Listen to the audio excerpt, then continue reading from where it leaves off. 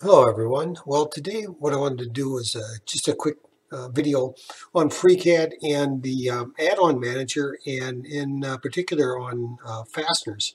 So we'll open our Freecad here and we'll create new.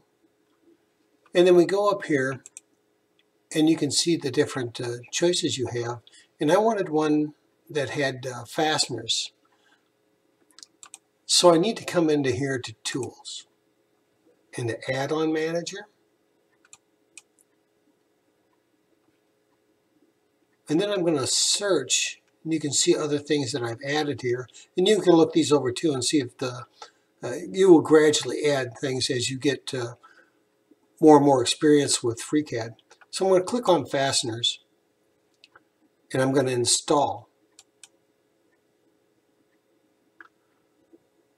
And then it needs to restart. It says restart required, so just close it. And it'll tell you that it takes effect when it reboots up.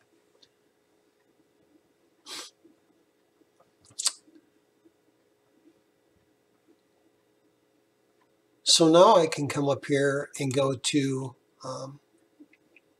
Fasteners and click on that, and it should populate this toolbar here. I'm going to create new. Okay, so you can see the different choices you have here, and it'll give you the different ISO numbers. Now, where that'll be important is say you're going to do an assembly. As you get more and more experience, we're going to make one here and export it out as an STL file for 3D printing. But as you do assemblies and stuff, and you want to know how it's going to fit, you can actually put these nuts and bolts in there so you have a complete picture of what your finished product's going to look like. So let's just take one of these hex bolts. We'll click on that, and it come up with an M6 by 30. So we'll click on that, and then it brings up this, and we can click on, we didn't say we didn't want an M6.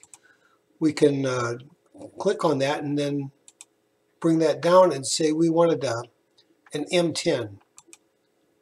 So we can make that M10 screw, and then we can just change this up here to an M10 screw. And the length is 35, which would be a standard for that. And then it says threaded, false. You're just going to click on that and bring that to true. And then up here, you can refresh this. And as you do, it shows you the threads. It's really that simple. This is a very nice feature that Freecad has come up with.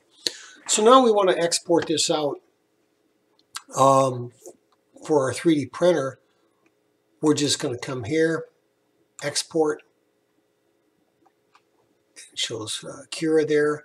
And then I could just have M10 screw.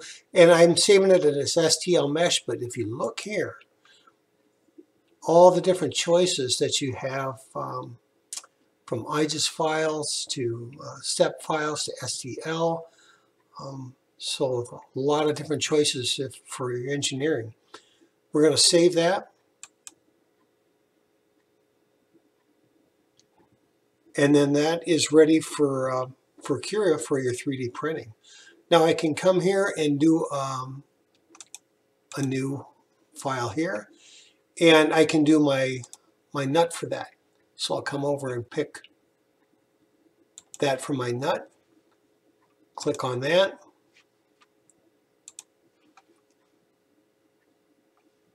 And then I can set this to a M10 to match that. How that matches that. And we'll have for threading, click true.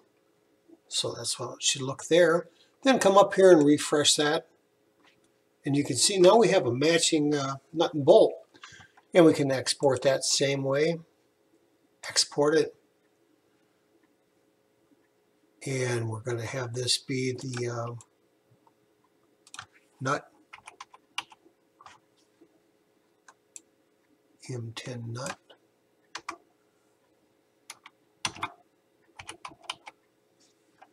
and save that. And that's really all there is to that for bringing something in on that add-on manager. And you'll want to, several of them you're definitely going to want, like for your assembly, you're going to want this assembly or this A2 Plus installed on there. That allows you to assemble your parts.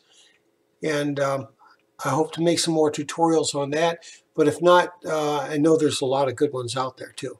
So that's really all I had for today. Thank you for watching.